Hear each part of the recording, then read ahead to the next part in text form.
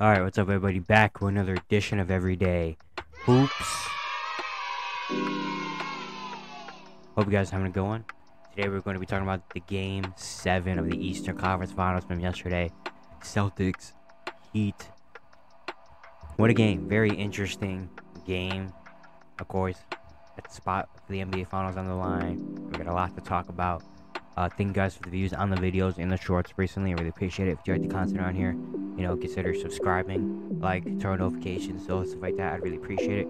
It helps out a lot. Looking at the analytics, about a little bit less than 1% of you that actually watch the videos are actually subscribed. So, hit the subscribe button. I'd really appreciate it a whole lot.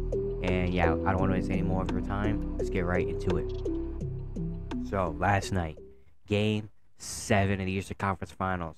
Boston, Miami, in Boston. Miami looking to finally punch their ticket to the NBA Finals, while the Celtics looking to make history as the first team ever to come back from down 3-0. In this game, Malcolm Brogdon also was playing in this game for Boston. He didn't play in the last game. He plays today. The Heat go with their same starting lineup, keep Caleb Martin in there. And the first possession of the game, Jason Tatum goes to the rim, draws a foul on Gabe Vincent, comes down and twists his ankle the very first play. And it was just crazy. Like, that really set the tone of the entire game. I was just like, whoa, Jason Tatum's already hurt. He did play the rest of the game, obviously, but just a very crazy thing to happen on the first play. You could tell throughout the game that he definitely wasn't himself. Tried to get to some moves. Even on defense, he wasn't really moving on defense. He was just kind of standing in one place, guarding the corner, trying not to put too much pressure on that ankle. But shout out to him for playing the entirety of the game like as if he was healthy, or at least trying to play. And the Celtics got off to a 7-2 start. Very solid. Miami still missing some shots. But Caleb Martin, man. Caleb Martin, Gabe Vincent as well in this first quarter were just on fire. The Celtics were very cold from three. They were getting some decent looks and getting a lot of offensive rebounds.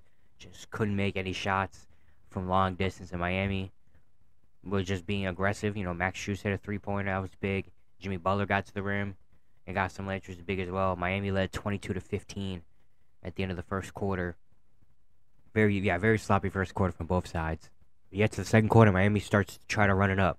The bench comes in. Duncan Robinson hits a couple shots. Kyle Lowry starts hitting some shots, which is very big because he hasn't really been great all series. Caleb Martin hits another three-pointer. Celtics again missing threes, turning the ball over. And all of a sudden, Miami led 31-28 in the second quarter. But then Boston fights their way back. Robert Williams, I loved Robert Williams' minutes this entire series. He was just a menace down in the paint. Getting offensive rebounds, easy layups, block shots. He was great. He didn't play that much because the Celtics love their spacing and stuff. And Robert Williams was in foul trouble a little bit in some games. But Boston, Robert Williams, Jaylen Brown, Jason Tatum, with some shots here and there. Derek White, they start to try to cut into the lead a little bit, especially near the end of the half. But Miami closes out well. They lead 52-41 going into halftime. Meanwhile, Jimmy's having a good game. Bam's still not having a great game. But really, it was Caleb Martin. Caleb Martin had 14 in the first half. He was great. Even guys like Gabe Vincent were getting involved. Duncan Robinson here and there. And for Boston, it was really tough because the three-point shot wasn't falling. We go to the third, and it's basically kind of the same things going on. Jimmy was hitting threes. That was big. Caleb Martin hitting turnaround fades and stuff like that, which was crazy. I don't know what came over him, but he was hitting shots. Boston's threes started to fall a little bit more. Derek White was big. Derek White was literally going one-on-one. They literally started running their offense to Derek White because Jaylen Brown was starting to miss shots. Jason Tatum, of course, with his ankle. So Derek White was literally just driving to the rim, trying to go one-on-one with people, and it was great to see. Where would Boston be without Derek White? I tweeted that because, wow. I mean, he was really good. Cut the lead all the way down to 7 a few times. But then Miami closed out the quarter solid. Caleb Martin hits another three-pointer, then hits a turnaround. He went under the basket, came on the other side, hit a fadeaway jumper to go up by 10 at the end of the three quarters. And then we get to the fourth. Caleb Martin hits a three-pointer to start the fourth quarter. Jimmy with back-to-back shots, and all of a sudden, Miami blows the game open. I mean, Kyle Lowry starts hitting pull-ups, Duncan Robinson's hitting threes, and looking at the crowd. It's just, Miami really just blows the game open. Boston just is trying, but Boston just kind of folds a little bit in that fourth quarter. Just pulling random 3-pointers they're missing, turn the ball over, um, stop trying kind of on defense. There's some plays where they just kind of let Miami get an easy layup. Miami outscores Boston 27-18 in the fourth quarter, and Miami wins 103-84, defeating the Celtics in 7, not making the wrong side of history, but instead making right history, the first ever play-in team to make a finals appearance. Looking at the stats, Miami shoots 49% of the field. Boston shot just 39%. Boston shot 32 for 82 on the field. And then the 3-point shooting, Miami was 50% from 3, 14 for 28. Boston was 9 for 42 from 3. The last 2 games combined, they hit 16 threes. Very bad shooting from them. Miami forced 15 Boston turnovers. Miami also had 8 more assists, 2 more rebounds as well. And they just played better. Boston just was bad. Not hitting shots. They weren't as locked in defensively as they were the last 3 games. The intensity and energy levels weren't the same. And Miami came out hungry and fought all the way to the end. And they won this game. Looking at stats, Jimmy Butler, big bounce back after having 2 pretty subpar games. 28, 7, and 6 with 3 steals. He shot 12 for 28, 3 for 7 with 3. He was named Eastern Conference Finals MVP, which I expected. But still, man, I don't know. That's Caleb Martin. Caleb Martin should have got Eastern Conference Finals MVP, man. And Caleb Martin in this game, Game 7, 26 and 10, 11 for 16, 4 for 6 and 3. He was insane. I mean, at some points I was like, is this even Caleb Martin anymore? Like, this dude, he was getting buckets. He was going one-on-one, driving to the rim on people, hitting fadeaway jumpers, consistently hitting threes. Of course, the energy on defense and the rebounding is going to be there. Just a beautiful series from Caleb Martin. Probably got some more money in his pocket after this series. Bam, 12, 10, and 7.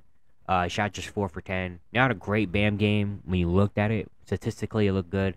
But when you're looking at it, Bam has to be a lot better going to the finals.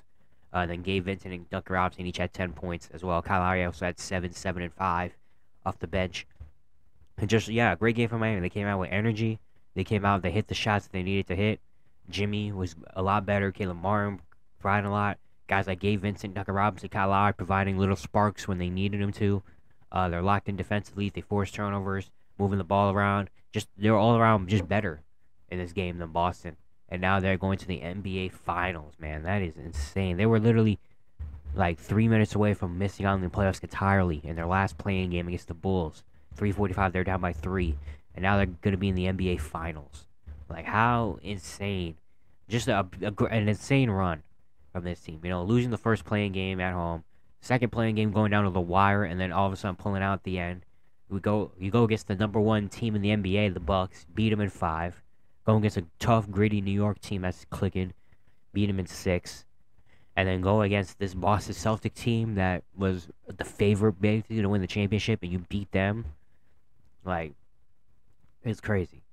Crazy. And they came out and did what they needed to in Game 7, even though they had pretty bad performances in Game 4, 5, and 6. And were almost on the wrong side of history. They came out and did what they needed to do. They win Game 7, and now they're going to the NBA Finals. They're playing against the Denver Nuggets, which is going to be an incredibly tough matchup for them. We're going to talk about that more on Thursday. I'm going to have a video previewing that series. But yeah, shout out to the Miami Heat. For the Celtics,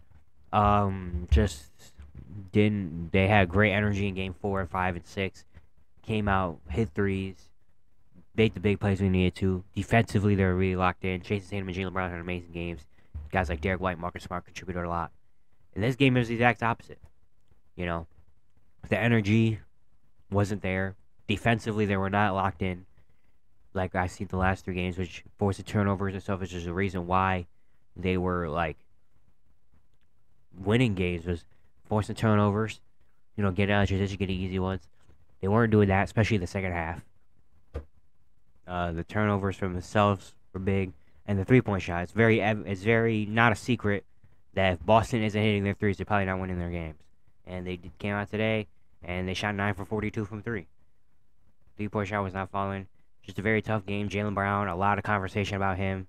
Not a great game. 19, 8, and 5. He had 8 turnovers in this game, 5 fouls. Shot 8 for 23 and 1 for 9 from 3. Turning the ball over on basic stuff. A lot of, there's been a lot of conversation the last few years about his dribbling and his ball handling ability, and it came out today.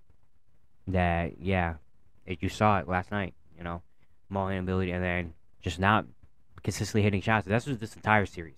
The first two series, Jaylen Brown was one of the best players I feel like in the playoffs for me.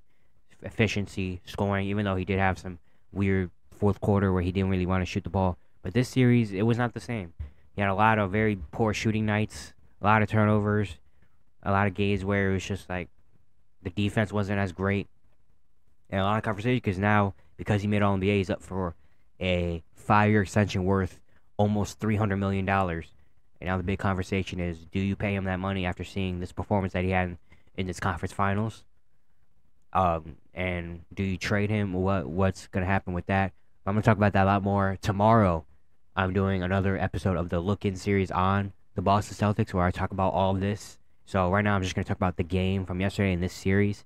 But tomorrow's video of the Look-In, I'm gonna talk about the entire Celtics season and their off season as well. Check that out.